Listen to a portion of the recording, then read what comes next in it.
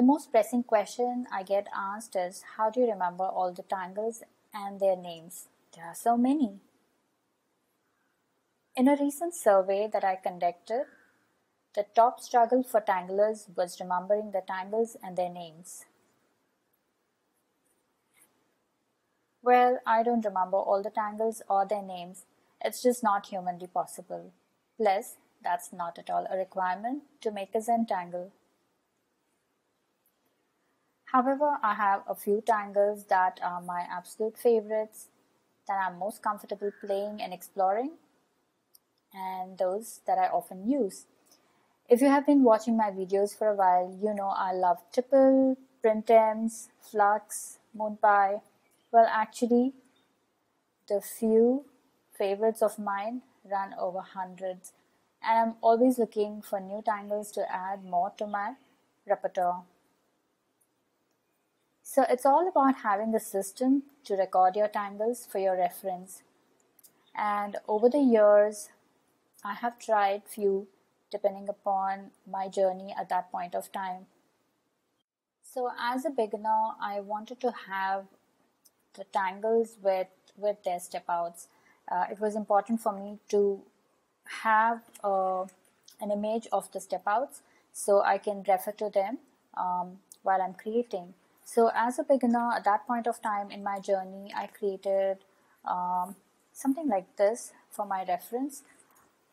So I would put them in these plastic sleeves and I would use a binder to bind them, and I would just pick them up every time I wanted to tangle and take a look. So this was my setup at that point of time. Later, as I grew comfortable with my tangles and with my journey, I started adding the tangles in one of those bijou tiles, and I started filing them this way. So I would just look at the tangle, I would know the step outs, and I would get started. So this worked for me, and I sometimes still refer this. But as I went on ahead in my journey, I realized I needed to collect them based on the kind of tangles they were. So here I started filing them based on what kind of tangles they were. So was it organic tangles? Was it sure. So I would have all the organic tangles listed here. And was this floral tangle?